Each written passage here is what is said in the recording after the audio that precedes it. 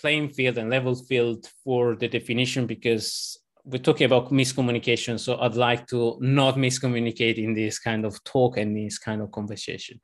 So we have some framework and aspect that we're going to explore during this presentation, that is CVE, that is called Common Vulnerability Enumerator, and it's a framework to register fundamentally vulnerability across the globe. CVSS is a measurement of severity of the CVE.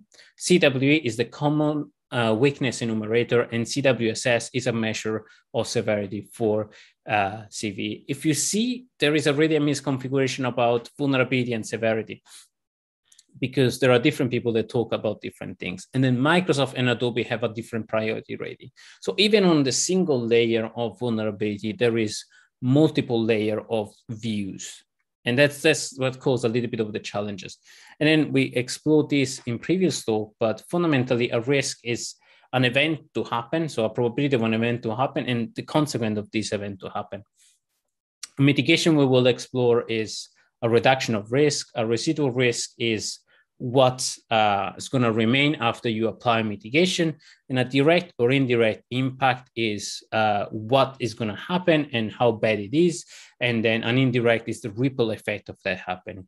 I'm going to leave this for a PDF. I'm going to share the PDF afterwards. I'm not going to read throughout the whole slide because I don't want to kill you with communication or potentially face miscommunication.